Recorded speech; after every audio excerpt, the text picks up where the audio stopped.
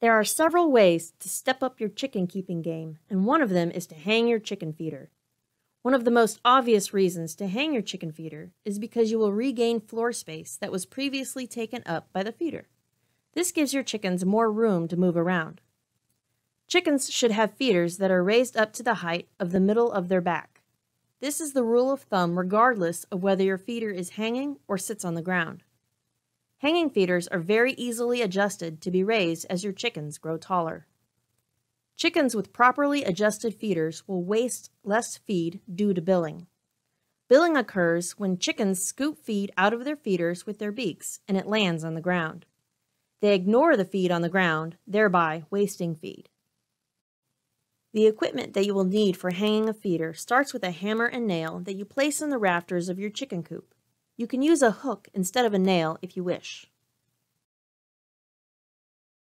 It is better to use a chain to hang a chicken feeder rather than a rope. Ropes will need to be tied and untied, which leads to fraying. Ropes can also be chewed through by rodents.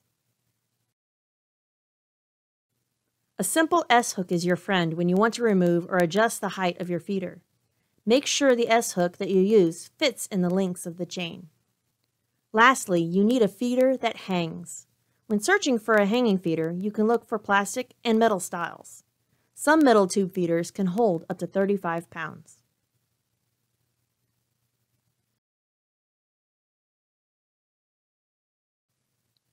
To adjust the height of your feeder, simply move the S-hook up the chain. On a weekly basis, check to see that the feeder tray is at the height of the middle of the chicken's back. To lower the feeder, move the S-hook down the chain. Double-check the height of your feeder and its clearance in relation to the shavings or the ground.